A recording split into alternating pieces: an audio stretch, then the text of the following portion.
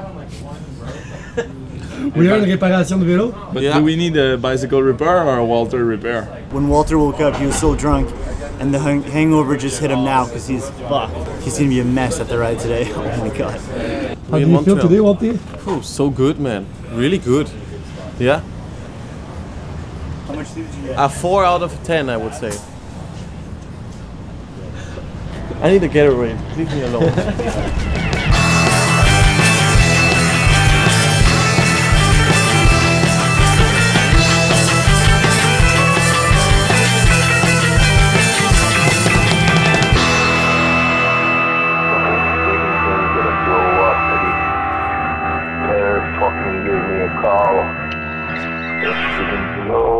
Oh damn, it's the last day.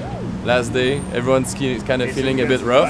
So where are we right now? Club Espresso Bar. It's Montreal's cyclist cafe.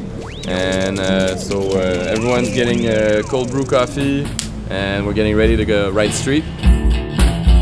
Obviously, if you're not on tour, you might have stayed home that night, you know, because you're just dead. But the spirit was there, you know, like everyone's always down for anything that's gonna go on that's fun, you know, like.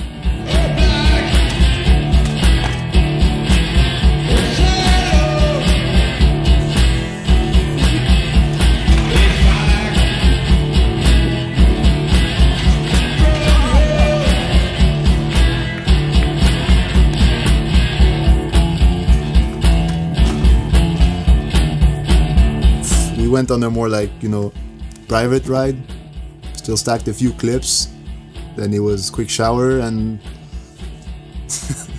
rock shows again. Doesn't look like it, but right now it's empty, but when it was the Montreal party, man, it was fucking full!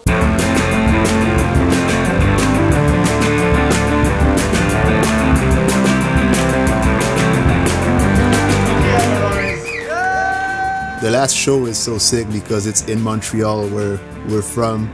You know, like a bunch of friends will show up there. This year was at L Esco, which is like a, you know, legendary place for musicians to play. And the show was crazy. Yeah, the guys outdone themselves, like literally. Everyone partied like it was their first night of party. Bitch, you never thought you'd be an only child.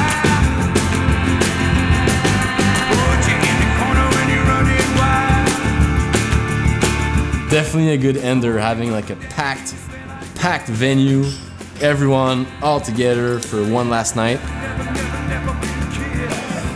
Like, we were on tour for 16 days. 16 days. You get so used to being on the road and just riding so many sick new spots with all your best friends, and then you go back to real life, you go to work. It's, I wish we could do the tour forever. I mean, obviously it would be nice to be always together, but I think it's something special in this way because there is more energy. If you see somebody once a year, like, you try to do your best to make this moment even better because you know it's just once a year, kind of. I think what makes this tour special is the energy within it, you know, because any place we pull up, the crew jumps out the bus and is stoked. All the kids there and the locals see this excitement and they just want to, like, you know, they're like, fuck, this looks fun, you know? And it doesn't have to be just us, it's us with the bands, with the people coming to the shows. And like that big group, that energy that's coming in the bar or at the barn or in the farm or in Colin's backyard, well, it's that energy that we want to share. This energy, you don't have it like without these guys. Because they are the energy, you know, they are the morning craziness, they are the craziness at the spot, they are everything. Everybody here is like my heroes, like the people I've been looking for years in the videos. I follow the rise from maybe since they started, and they treat me like I'm one more, you know. Pretty much the essence of it, you know, it's the power of being in a group, part of a community, or, you know, like revolving around a community that makes you go out of your comfort zone, and definitely you feel like you're going to another level of yourself that you might not have discovered if you haven't been part of that. And like the biking aspect of this trip is like, I don't want to say it's not there, but it's not riding all the time, you know. It's like going camping and then meeting people and throw an event. Enjoy music shows, set up music shows, cook food for everybody, drive everybody. Like, this tour is awesome even if you don't get to ride. Everything is fun, you know. It's like a vehicle of fun, just going to cities. And that's how I see it, pretty much. It's bigger than biking, this whole thing, you know. Like, we use the biking as a tool to like go places and like have fun and like spread the good vibes, you know. Because bikes are fun, that's what we love to do, but it's all about living life in a nice way, you know. So anybody can relate.